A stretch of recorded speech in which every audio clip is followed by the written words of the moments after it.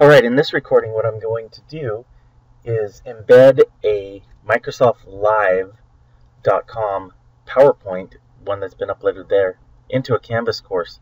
And in that PowerPoint I'm going to have a assignment link that links directly back to the Canvas assignment. So first what I want to do is I want to go to my assignments in my Canvas course.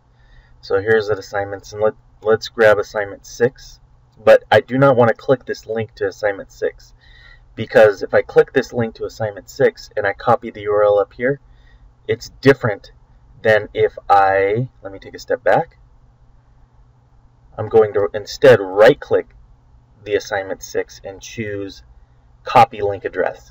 For some reason, the URL doesn't work that appears at the top here. You have to actually right click the link and copy the link address. So now I can go to my PowerPoint. So here I am in my PowerPoint. I will paste that in there and hit enter to make sure it turns into a hyperlink. I'm going to file, save as, and we'll call this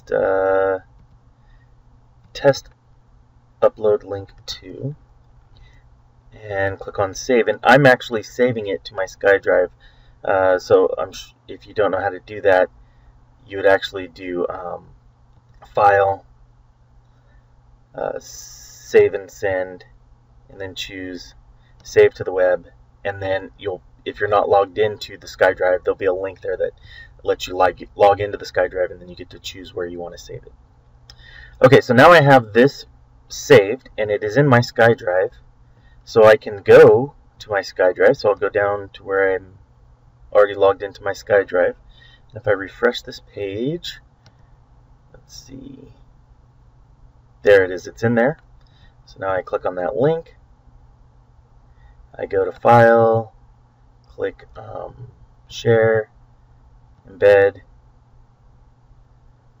Generate, make sure I have the size that I want, grab that embed code, copy, and I'll go back to my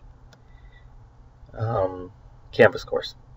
So here I'll just put it on a page. So I'll go to Pages, I'll do create a new page, I'll call this PowerPoint test. Oops. And click on create. And when this loads, I'll switch views, so I can switch to HTML view. I can paste in the HTML code, switch views back, save changes, and then I will click on that PowerPoint test and see what happens. So here it is, here's that link in there, and when I click on that link, it actually goes straight to assignment 6. So that's how you embed a PowerPoint that goes directly to this assignment. And once again, when I hit on that assignment tab here, when I'm copying that link, I need to right click on the link and choose copy link address instead of actually clicking on the address and copying the URL at the top. Thank you very much.